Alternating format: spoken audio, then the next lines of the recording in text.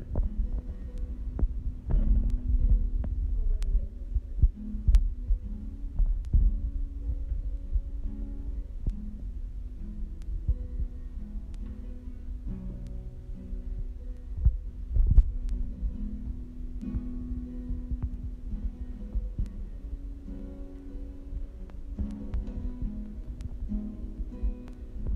Oh.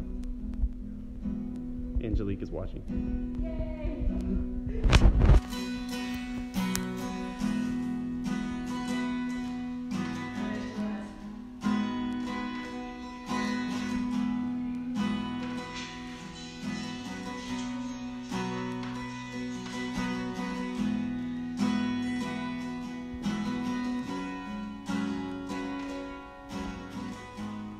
Well, welcome, ladies. We're so glad that you've come and joined us today. Originally we had planned this women's pop-up to be all together, but as you can see, things have changed. But we really miss you all and wanted to remind you that we are a community, that even though we can't be together, we can still join together as the body of Christ, that He's given us this amazing technology that allows us to still connect and still to love each other and to care for each other. So we just have some worship, some encouraging words, and then some just fun science experiments that we're going to do with you today, just to remind us that we're all in this together, and that if you have needs, that we're here for you. If you have any prayer requests, we would love if you made a comment just on the Facebook Live. We would love to pray over you, and we're going to do some prayer at the end, and we're going to hope to mention you in person over this, and really just spend some time praying and lifting each other up. And if we don't get to your prayer requests today, just know that we will definitely be praying for you throughout these weeks, and you can always reach out to me, to Wendi, to Angelique, to anyone, and just if you're hurting or if you're lonely, there's some really real suffering going on, and we just really want to be the body that Christ made us to be. So please join together. Feel free to have conversations on this Facebook Live. Feel free to ask questions. We can answer them. We want this to be a community event. So we're just going to start with a quick word of prayer, just opening us up. We're going to sing Waymaker. I'm sure a lot of you have heard it. And feel free to sing along with me on your couches. But we're just going to ask the Lord to come and join us as we're together. So, Heavenly Father, we praise you. Lord, it's so hard to remember sometimes to praise you when we're suffering, Lord. But I was reminded today that you are an unchanging God, that your promises still stand today, tomorrow, and forever. And you have promised that you will take care of all of our needs. You have promised that when we seek you, we will find you.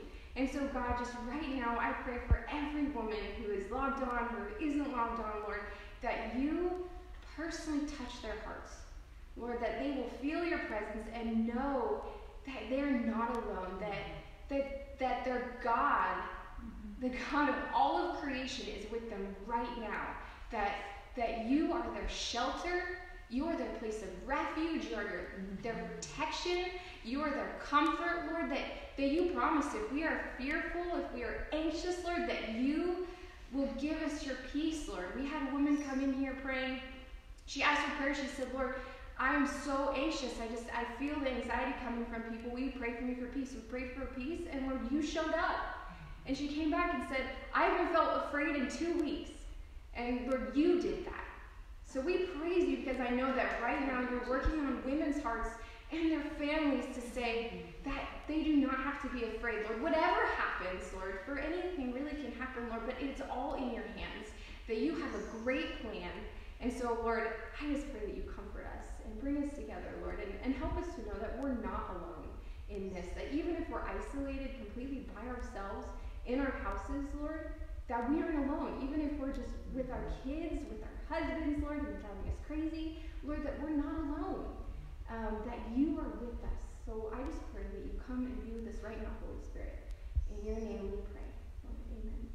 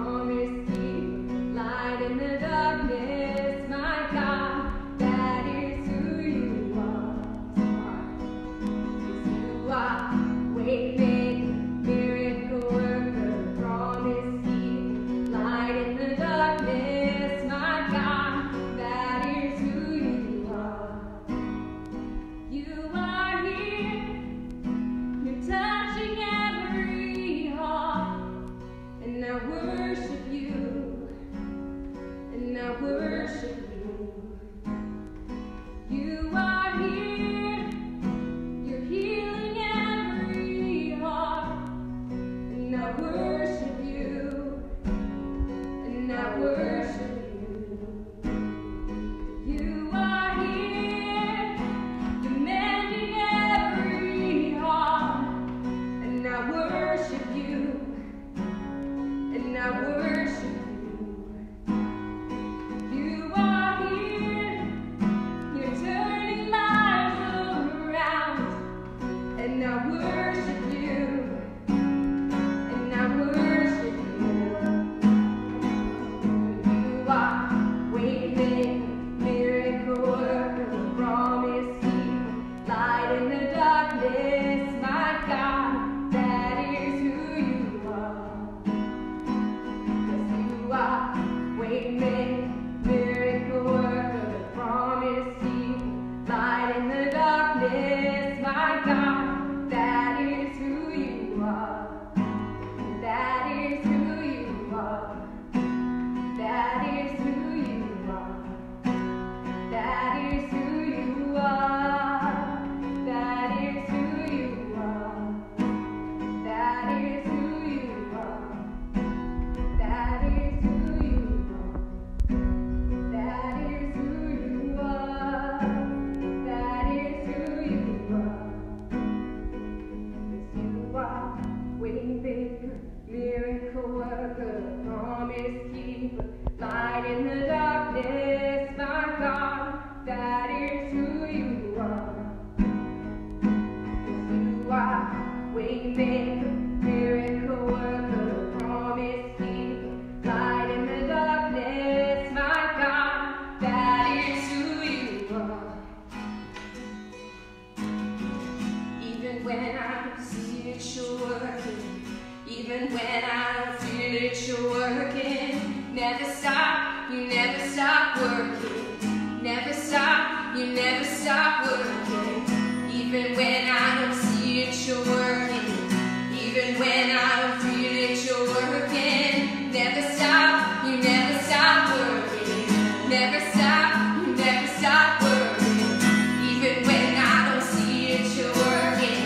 Even when I don't feel it, you're working. Never stop, you never stop working. Never stop, you never stop working. Waymaker, miracle worker, promise keeper, light in the darkness, my God, that is who you are. Yes, you are. Waymaker, miracle worker, promise keeper, light in the darkness, my God, that is who you are. Yes, you are. Waymaker, miracle worker, promise keeper, light in the darkness, my God, that is who you are. Yes, you are. Waymaker, miracle worker, promise keeper, light in the darkness, my God, that is who you are. You are here, you're moving in our midst, and I worship you, and I worship you.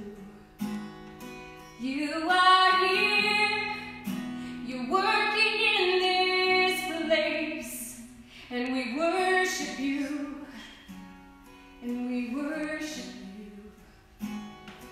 Yes, God.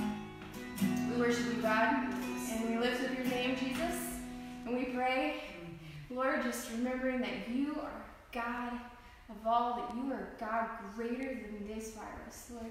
You are sovereign, and you're not just sovereign of this virus, Lord, you're sovereign over everything, and you're all-powerful, almighty, and all-loving. So we praise you, and thank you, Lord.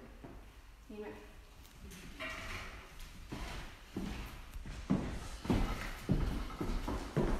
Thank you, Rachel. That was Rachel Bell, beautiful worshiper of God, and we're just live tonight, and we wanted to continue with the pop-up. The only thing you're missing is the great food that our women always prepare, and we would have that here.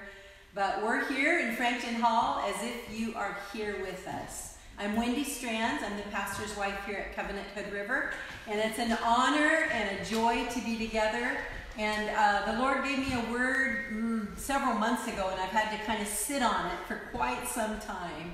But it's one word, and it's an Aramaic word that Jesus spoke on several occasions, and it is Ephphatha.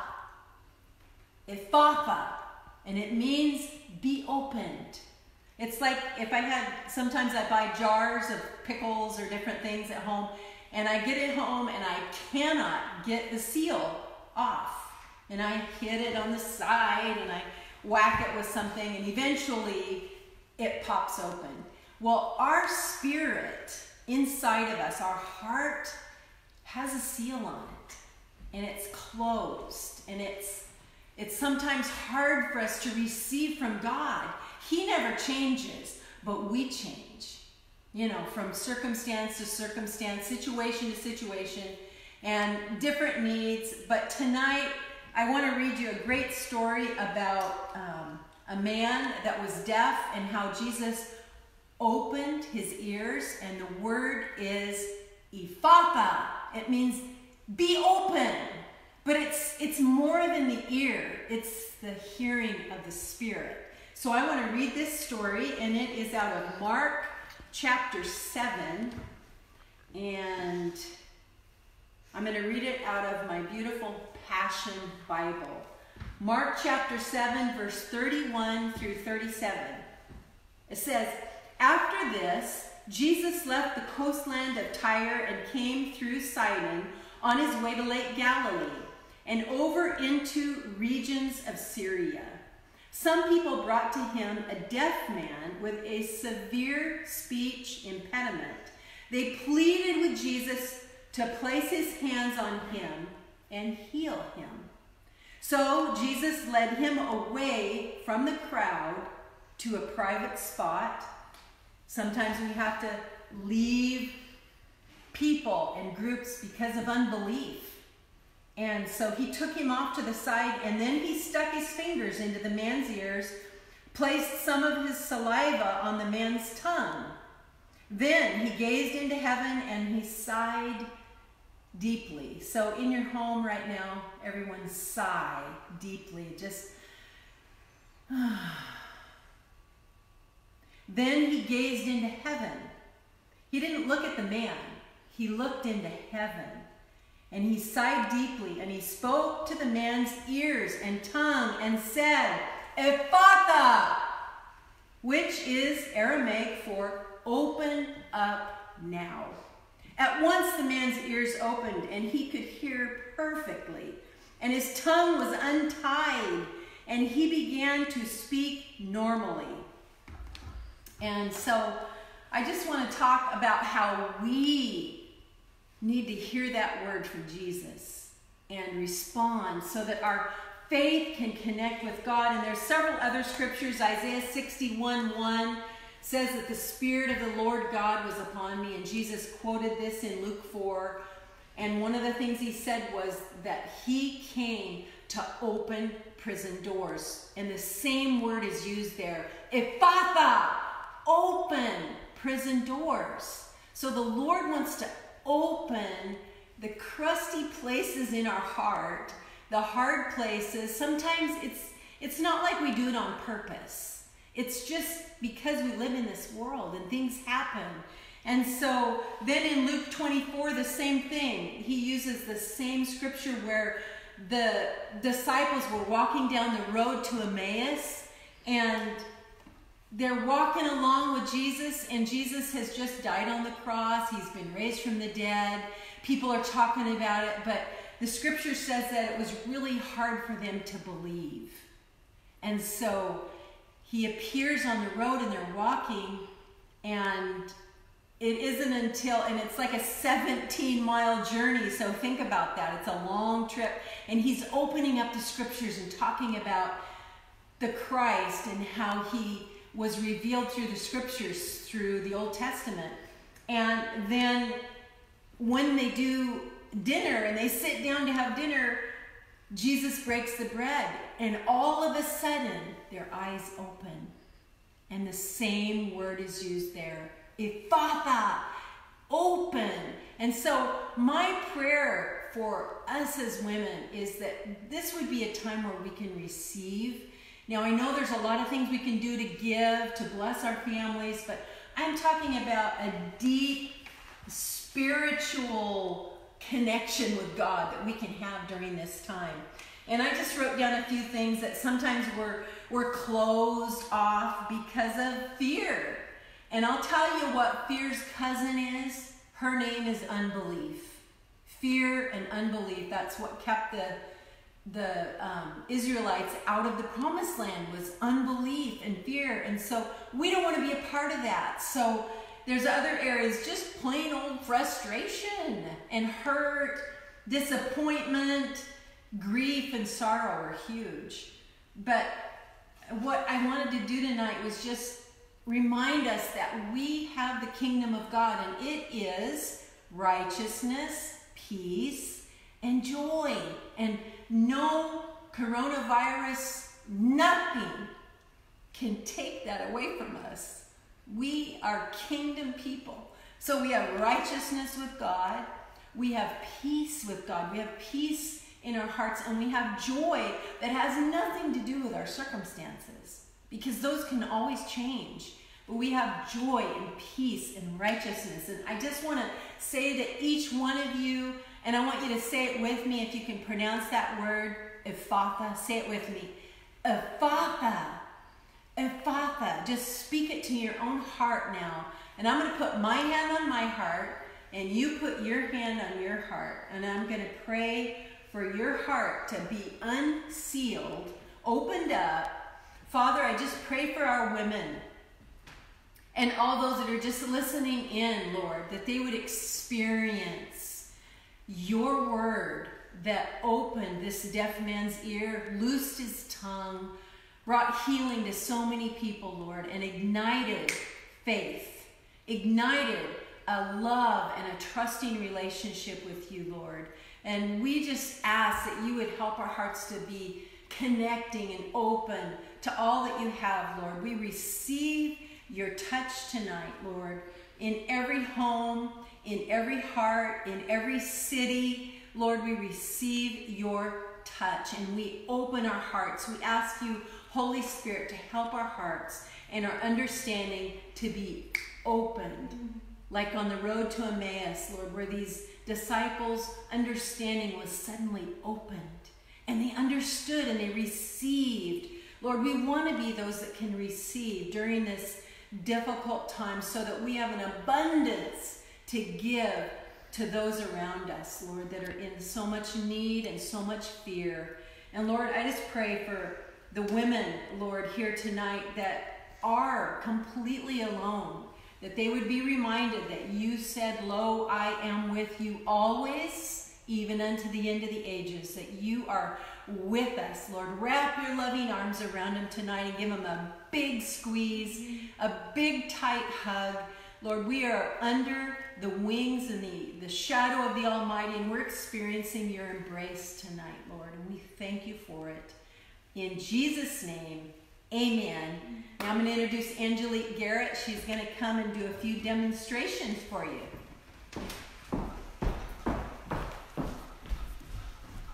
I'm going to be over here, actually. I get to follow Miss Wendy's amazing work with how to make goo. I'm Angelique Garrett. I'm the Children's Director here at Covenant Hood River. And I have a couple fun things for us to do this evening. The first one is making goo, or sometimes called gap. You may have heard it that way. So this is pretty easy. Kids can, you can do this with your kids. It's perfectly safe. We're going to start with glue, just basic Elmer's glue. And you need 4 ounces, so it's perfect. This is 4 ounces of glue right here. So I'm going to dump this whole thing into this bowl.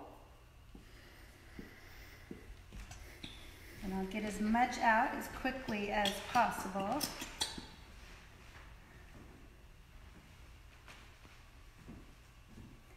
And then, there's still a little in there, but that's okay. Then I'm going to take the baking soda, and I want 1 teaspoon of baking soda. I'll dump that in there. And I'm going to mix that, make sure it's all mixed together. And then once that's mixed, I get to add the fun stuff to this, like food coloring. 5, 6 drops, 10, 15, whatever. If I was doing this with kids, I'm sure there'd be 20 or 25 drops in there, so we'll put a bunch. And then I'm gonna add some glitter, some gold glitter. All right. Then once again, make sure that's all mixed.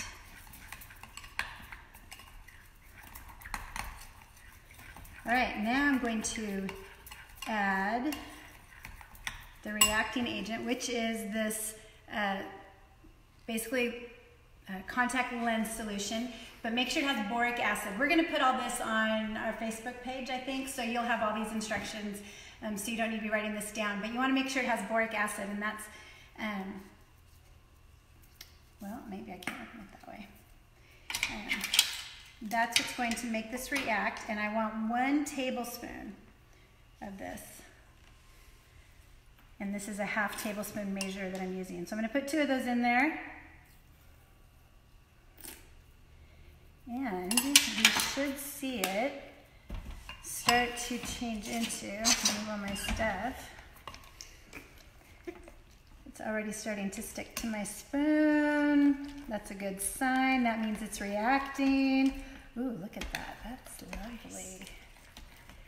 And then, you know what, I'm gonna do this with gloves because I have another thing to show you when I'm done with this.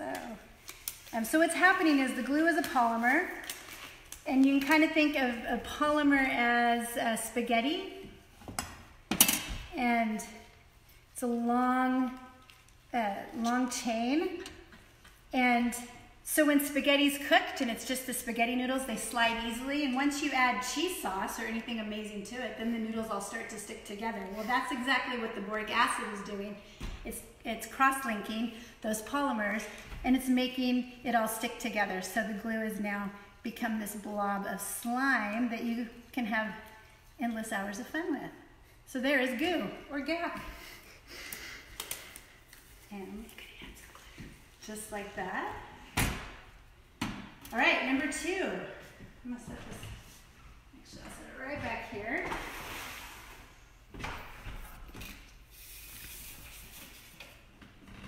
All right, this one, I'm gonna show you how to make homemade hand sanitizer, because it is hard to find right now. Let me get to my recipe so I make sure I get it right. So you start with isopropyl alcohol. 70% is the best. If you have 91%, there is a way to dilute it. Instead of 4 cups of alcohol, I'm going to do 3 1/3 cups alcohol, which I already have in here, and 2/3 cup water. So I'm going to add that and dilute it just a little bit. This is actually from the WHO and the CDC. So this is an approved way of making hand sanitizer. And of course, we all know washing your hands is the best thing to do right now, but if you don't have it, hand sanitizer is your next best option. Then I'm going to put in 3 tablespoons of hydrogen peroxide. 1, 2, 3. And 1 to 2 tablespoons of glycerin. And you can get this at any pharmacy. So I'm going to put 2 in there. Maybe it doesn't come out very fast. There's 1 and 2. And then you can add, if you'd like, you can add essential oils for some scents. Just the only warning on that is make sure you're not dealing with any allergies to any scents before you put those in there. Not knowing who's going to be using your hand sanitizer. But if it's your family and you know and they're familiar with those essential oils, by all means add it. I'm going to add a few drops of lavender. And then I'm going to mix it.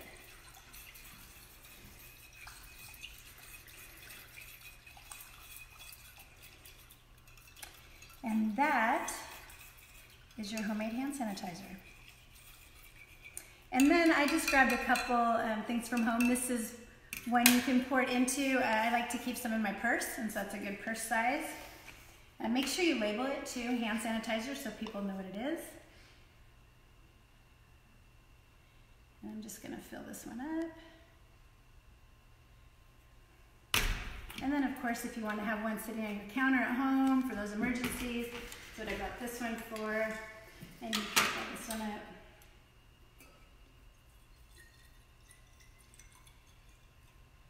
However you would like to dispense it is entirely up to you, or overflow it over the top.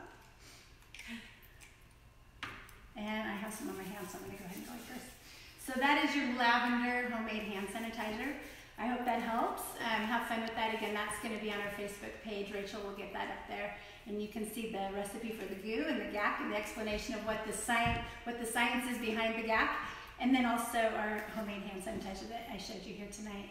So I'd like to just take a minute to pray for what's on my heart is moms home with their kids, but also just as we're adjusting to this new phase of doing school at home and what our teachers are doing. And so I just want to take a minute to pray for that. Heavenly Father, I just thank you that you are present in this, and I know people are feeling that, are feeling your presence. And so I thank you that you've given us that spirit of a sound mind. And so I just pray that over the moms, Lord God. I pray that over the women watching tonight. I pray that over the moms who are home unexpectedly with their kids all day long, every day, Lord. And just that you would give them that spirit of a sound mind. Lord, that it gives them creativity, that they have the ability to have grace for each moment. You're providing that for them every step of the way.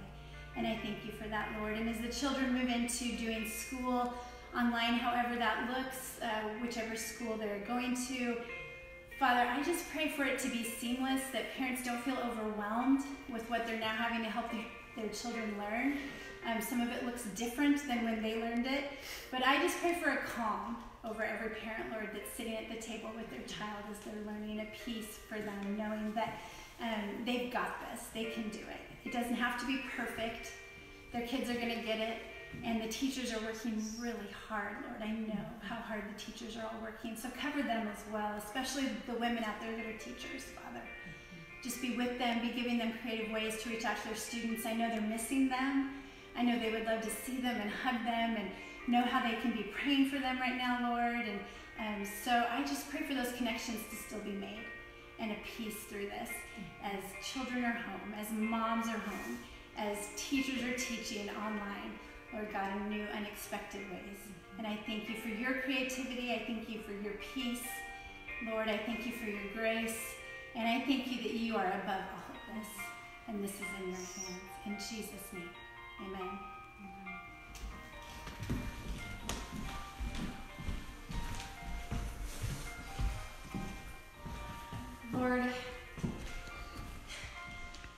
Lord, just, I know that there's been a lot of fear, Lord, and I know because I've been there, Lord, I'm pregnant. I know there's lots of many pregnant moms out there.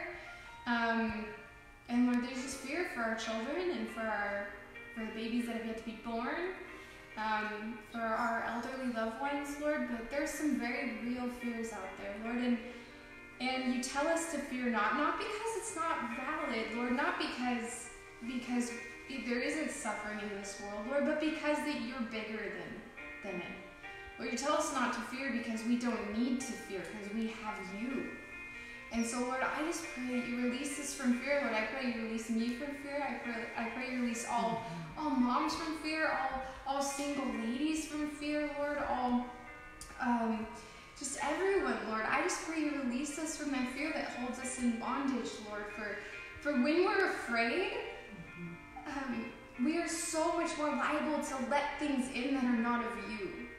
Lord, when we're afraid, Lord, we succumb to things like insecurity, loneliness. Lord, fear brings on so many of those things. So, Lord, I just pray that you release us from the bondage of fear. Lord, the very real fear that is around us, God.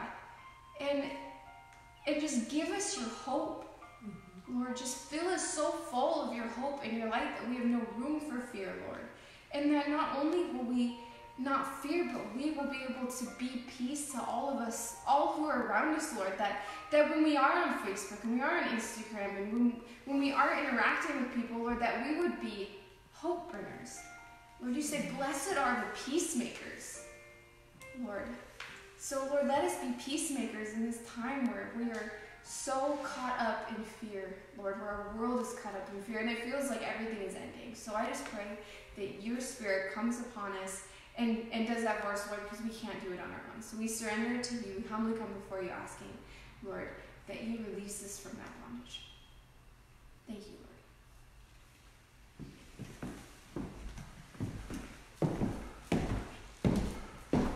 In Psalm 23 says, the Lord is my shepherd, I shall not lack. And for those that have lost their jobs and are concerned about their finances, Lord, we just thank you that you are the God who provides, and we will not lack. These are times of abundance for your people, Lord, and we pray for abundant provision, that their confidence would come up, Lord. Your word says, I'm confident of this very thing, that he who began a good work in you will be faithful to complete it, to bring it to maturity. And so, Lord, no matter what the circumstance, we thank you that the church is continuing to grow, and each one of us in our homes, in our families, Lord, are developing our spiritual lives. We're growing.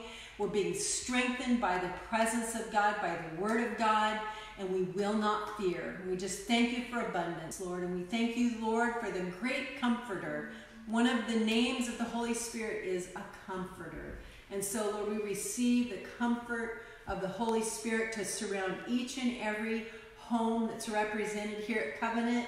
Thank you for joining us for this women's pop-up. We've enjoyed being in your home, and we look forward to some other opportunities that we're going to maybe post and plan ahead. But God bless you. We're going to check and follow up and make sure if you have any prayer needs, please be sure and post them. And we will get the word out to the leaders, and we will be praying for you. Remember, you're not alone. Remember to stay open to the presence of God and hear what he has to say, so that he's not sighing because he can't get through to us, but we're receiving everything that he has. He has amazing things for you, and especially joy. So receive his joy tonight and be strengthened in his presence. We love you.